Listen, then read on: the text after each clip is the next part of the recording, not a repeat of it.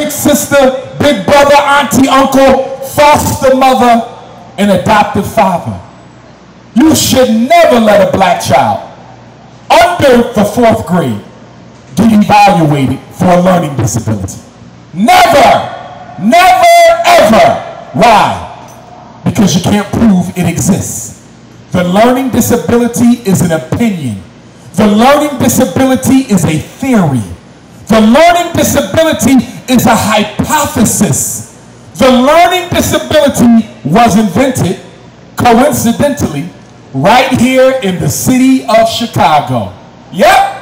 The learning disability is a Chicago creation. And do you know why they made it up? To justify separating black children from white children after school desegregation, to make sure the white children got a privileged education and the black children received a dysfunctional education.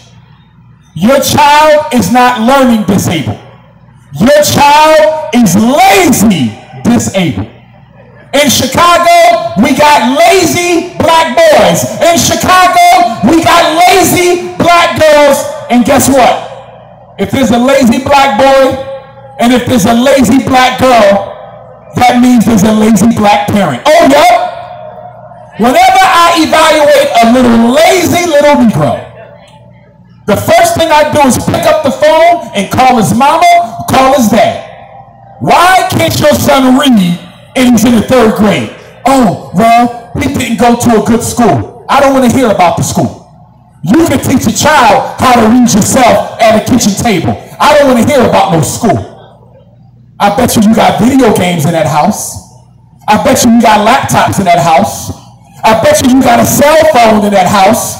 I bet you got some Air Jordans. I bet you got some weave. I bet you there's a white Jesus hanging up on the wall. I bet you got everything else in that house. But you ain't got no books in that house. How many of you out here today who have children who have not yet graduated from high school? How many of you got a bookshelf in your house that has at least 20 books on it? How many of you got a dictionary in your house with more than 200 pages in it? How many of you got a thesaurus in your house with more than 400 pages in it? How many of you have a complete set of encyclopedia in your house from A until Z? Because if you ain't got no dictionary, if you don't have a thesaurus, if you don't have a bookshelf, if you don't have a complete set of encyclopedia, you are raising your son for Cook County Prison. I'm just being honest. Because if a black boy can't read by the time he finishes the 5th grade in Chicago, that black boy will be in jail by his 25th birthday. It's that simple. If he cannot read by the time he finishes the 5th grade, he's not likely to learn by the time he finishes the 12th. This is why we're building the Frederick Douglass Marcus Garvey Academy in Wilmington, Delaware.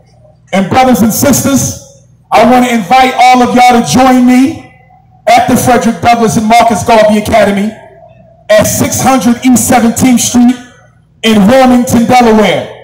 This coming Saturday, September the 10th. I repeat, Saturday, September the 10th will be our 2nd annual Frederick Douglass Marcus Garvey Academy Family Festival.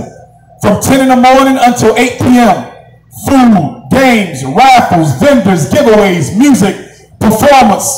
A whole day full of fun. All you have to do is fly into the Philadelphia International Airport. Wilmington, Delaware is 20 driving minutes from the Philadelphia International Airport.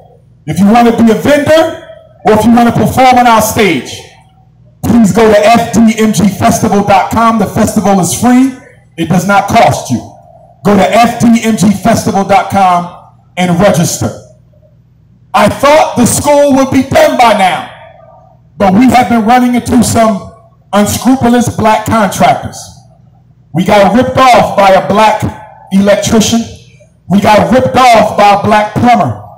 So brothers and sisters, the only reason why the Marcus Garvey Academy isn't done is we have to find black men and women who are responsible enough and have enough integrity and character to finish the work that they got paid for.